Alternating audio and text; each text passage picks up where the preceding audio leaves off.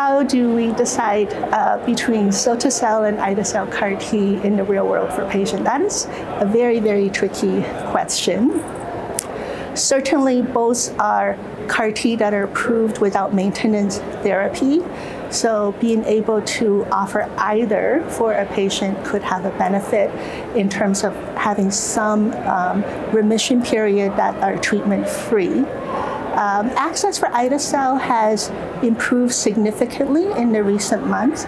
So many treatment centers, likely like ours, will have almost unrestricted access to that slot now. Access is improving for cilta-cel, but not quite to the same degree at this time. And so at this time, it may still be a little bit of, what's the quickest way I can get a patient to a CAR T treatment slot.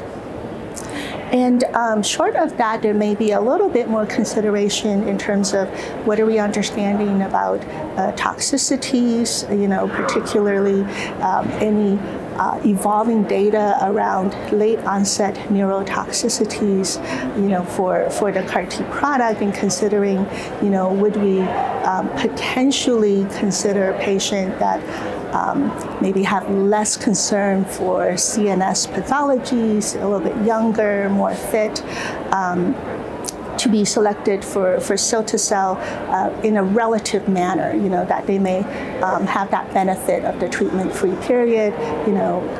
It's an ongoing question, would these patients potentially be at less risk for some of these toxicities versus a patient who may be a little bit more older, more frail, but could still potentially benefit from CAR T treatment.